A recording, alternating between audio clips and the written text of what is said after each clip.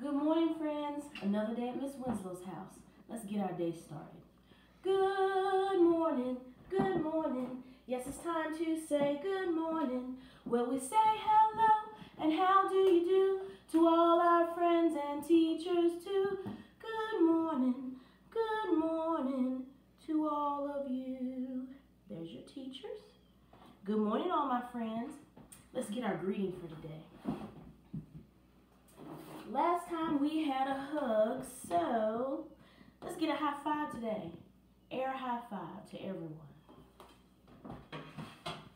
Let's check our weather. What's the weather? What's the weather? What's the weather out today? What's the weather? What's the weather? What's the weather out today? It's not super bright like it was before, so it could be a partly cloudy day. It rained last night, so the grass is pretty wet. So be careful when you go outside. Don't slip and slide. All right, let's check our calendar. Today, we're in our new month of May, and it is May the 6th of 2020. So May 6th, 2020, and it's Wednesday.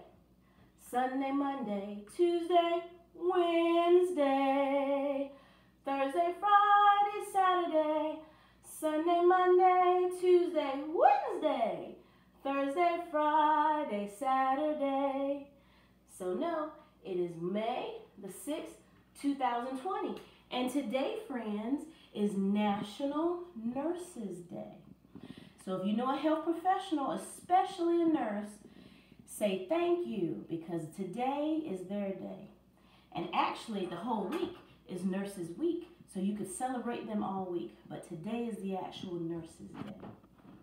All right, let's look at our letter of the week.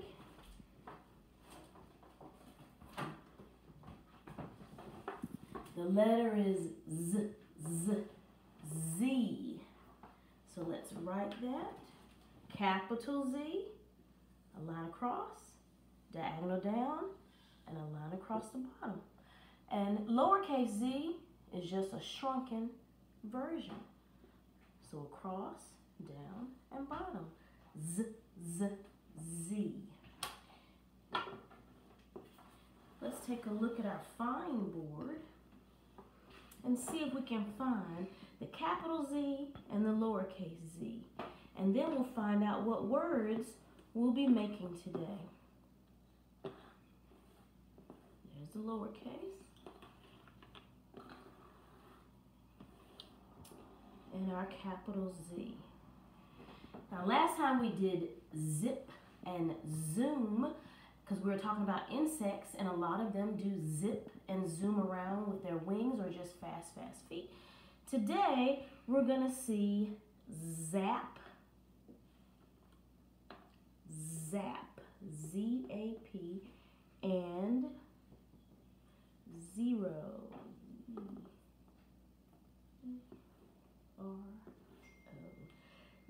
zero. That's one of our numbers in our number line. Zero, the very first. Zero has a big old nothing. Zero. And zap. And zap helps us think more about our insects today. But before we go on, I want to show you the other words that can also begin with Z. Zebra, zipper, zucchini, there's that zero, and zoo. All right, well, let's recap our lesson from before about a true insect. An insect can be a bug that has to have 6 legs. So let's count those legs. 1, 2, 3, 4, 5, 6. Then it has 3 body parts: the head, thorax, and abdomen. And not all the bottoms or abdomen look the same. Some can be smaller, some are nice and long, and some can be almost the whole part of their body. And then an insect has 2 antennae, 1, 2. And the antennas are like feelers, my friends, for when this bug crawls around, those antennas will move and try to feel in the air what they're getting close to. So a true insect has 6 legs, 3 body parts, 2 antennas, and sometimes, it's not on this picture, but it can have wings. So let's look back at our glass bugs, and I'll turn on a little more light, just in case. So we can see, let's take a look at this grasshopper. 1, 2, 3, 4, 5, 6. It does have 6 legs. And then let's turn it over so we can see the body parts. I see the head, I see a middle section of the body, and then it has a longer abdomen. So 3 body parts. And you can't see it so well on this one, but it has 2 tiny antennae. So if you were at school and you were able to look at all of these, you could pick up any of these and see if they are true insects, like this one. You can see the antenna really good there. Skinny but long, 6 legs, and 3 body parts. There's the head, the middle thorax, and the bottom abdomen. Let's sing our song so we can remember how to name the insect body parts. Head, thorax, abdomen, abdomen. Head, thorax, abdomen, abdomen. Eyes and mouth, antenna 2. 6 legs, and that's an insect for you. I hope you've been practicing that. That's a really nice song to remember how an insect is made. We'll look one more time and see if we can match some of these insects.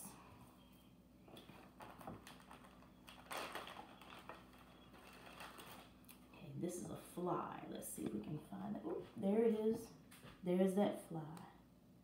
6 legs, head, thorax, abdomen, little tiny antenna, and look, this one has wings. Red ant. Right there. 2 long antenna. There are those pincher mandibles and the 6 legs. 1, 2, 3, 4, 5, 6. Let's see one more, my friends. See if we can find another one with wings. Butterfly. 2 antennae, 3 body parts. There's the head, middle thorax, bottom abdomen, and this one has wings. Now showing you that picture, my friends, helps me remember what we're going to talk about, or the insect that we're going to focus on today will be the butterfly. Now we had our own butterflies, and they've already grown up, and we released them, but you didn't get to see how it all happened at Miss Winslow's house. So let's start with our butterfly. You've seen beautiful butterflies outside, but they don't always, or they never start just like this. They have a life cycle. A butterfly begins with an egg. Those tiny eggs lay on a leaf. Then it munches its way out and is a caterpillar. And this caterpillar is a brand new caterpillar. But as it eats and grows, it'll change color. And this one is a green caterpillar with a red antenna. And it keeps eating. That's like its job all the time, just to eat and fill its belly. So that one day, it will hang from a branch and wrap itself in a chrysalis. And while it's inside, it's changing, and our big word is going through a metamorphosis to then pop out to be a butterfly. Now, not all caterpillars look the same. Here are a few pictures of some different caterpillars. So they come in different colors. There's white, there's green with spots. There's pink, and it kind of looks like it has a butterfly pattern in the middle. Stripes, caterpillars with spikes. But they all will go through the same change. After they eat, they'll go into their chrysalis to pop out to be a butterfly. Now, just like caterpillars can look different, when butterflies pop out, they can look different. Here's one of my books that I like to show. It has butterflies and moths. Take a look at these, my friends. These butterflies and moths, they have different patterns on their wings, different colors. Some may have spots or stripes. So there are a lot of different kinds of butterflies.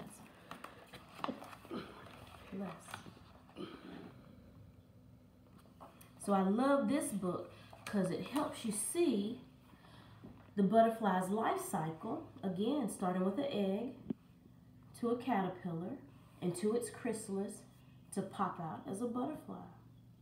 And see, this butterfly, when it was a caterpillar, kind of has the same colors or spots like it does when it pops out of the chrysalis.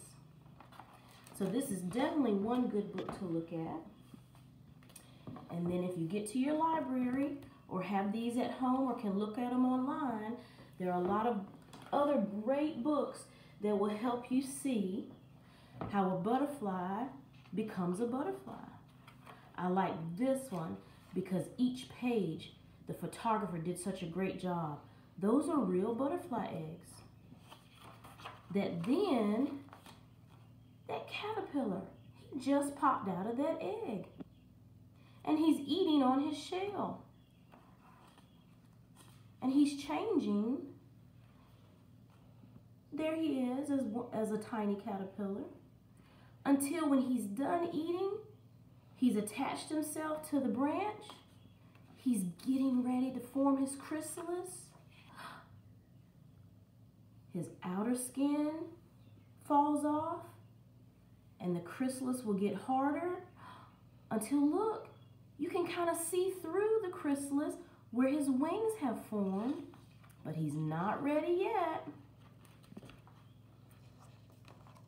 He slowly pops out, and his wings are wet, but when he's all dry, look at that beautiful butterfly, ready to fly away.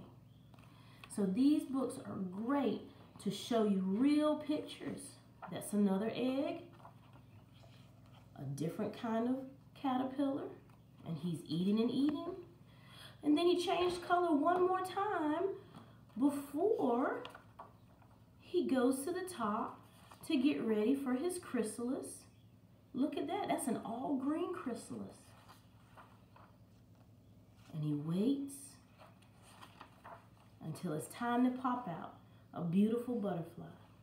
So these are great books that have fabulous pictures that photographers did for you. So now, my friends, we're going to take a look at a video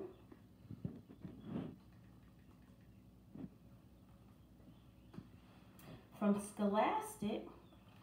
The life of a butterfly. This is a butterfly. It flutters from flower to flower, drinking the sweet nectar inside. You can see its big, beautiful wings. But it didn't always look this way. It started inside a teeny tiny egg. A female butterfly had laid that egg on a leaf. After 4 days, the egg hatched. A little caterpillar crawled out. It was so hungry. It ate and ate and ate. Here is the caterpillar 2 weeks later. You can see it got a lot bigger. All those plants it was eating really helped it to grow. But it still needed to eat more. When it was done eating, its skin hardened. It changed into a chrysalis and hung from the stem of a plant. Inside, it was turning into an adult. Its body had totally changed. It had big, wet wings. Its wings dried in the warm sun. At last, it was a beautiful butterfly. Wasn't this metamorphosis amazing? A metamorphosis is the series of changes some animals, like butterflies, go through as they grow from a tiny creature inside an egg to an adult. Moths go through a metamorphosis too. But a moth caterpillar spins a cocoon around itself instead of changing into a chrysalis. So the next time you see a butterfly flutter by, remember all the changes it went through to get that way. Alrighty, my friends. I love these scholastic videos because they show us real pictures in real time. Now, thinking of real pictures, when we had our butterfly come out of its chrysalis, they were called painted ladies. And when it started, do you remember these? That was the chrysalis that our butterflies were hanging in while we were waiting for them to change. So they're all empty now. And when the butterfly came out, there's the painted lady and what our butterfly looked like. And then we can have a close-up shot here of some legs. I even see its long tongue, its sucker. It's called the probus. There's the antenna, 2 antennae. I took a picture of it when it was outside. And then it got on a flower and it was ready to already start feeding. All right. So one last time, looking at the life cycle. There's the eggs, and then the caterpillar, and then the caterpillar as it's growing and eating in a chrysalis, and the butterfly. Now let's see if we can do a hand sign that you can show moms and dads at home. Here's your egg on the leaf. Then the caterpillar gets out and crawls and eats and eats and eats till when it's all fat, it'll hang down in its chrysalis and shake, shake, shake because it's changing, taking its metamorphosis till it pops out like a butterfly. All right, so egg, caterpillar, chrysalis, butterfly. All right. So now the last thing I have for you is let's do a little insect patterning. So we talked about patterns, and one simple pattern is an AB, AB, AB pattern. So since we're talking about butterflies today, let's start off with that one. We'll let the butterfly be A, and we'll let the green insect be B. So what needs to happen next? Another butterfly, another green insect, another butterfly, another green insect. Well, let's take it over to the box. Butterfly, green, butterfly, green, butterfly, green. What should come next? If you remember the pattern, you knew it was a butterfly, then another green insect. All right, let's get harder. Next, A, B, B, A, B, B pattern. So let's use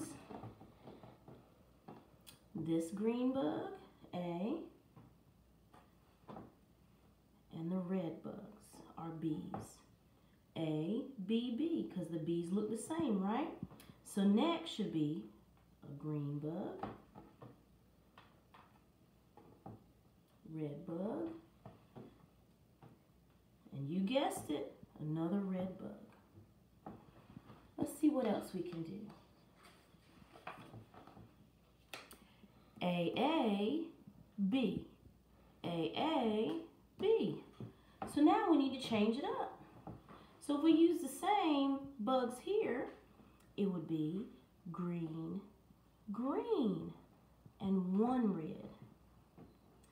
Then green, green, and one red. See how the pattern changes? But it has the same creatures. A, B, A, B. All right, and one last pattern. A, B, C. A, B, C. So that means we're going to have 3 totally different insects to make this pattern. So let's try dragonfly, cricket, redbug, dragonfly, see the same A, cricket, same B, redbug, same C. And if we put them in the case, A, B, C, A, B, C. What could come next, my friends? A, the next dragonfly. Then B, the next cricket. To C, the next red bug. Same pattern, keeps on going. A, B, C, A, B, C, A, B, C.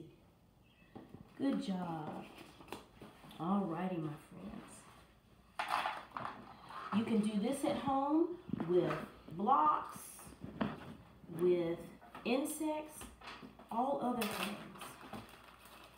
All right, one last. Let's do our math and dice. So today, we're going to add our numbers.